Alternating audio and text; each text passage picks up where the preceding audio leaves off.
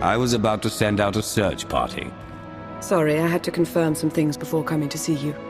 As I suspected, the Order of Revan as it once existed is no more. A bit of a shame, really.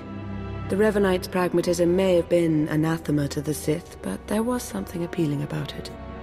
You should know that I was made a Revanite. After crossing Darth Arcus, I doubt your membership stands.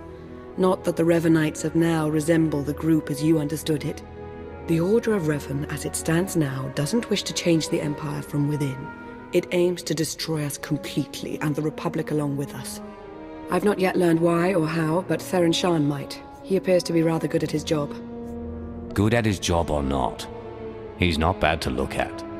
Yes, he does have a certain way about him. Was there anything else you wanted to discuss?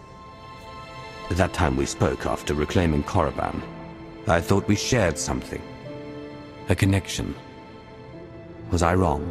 After what you just said about Theron Shan, I thought maybe you'd moved on. But no, you aren't wrong. You also admitted an attraction to him.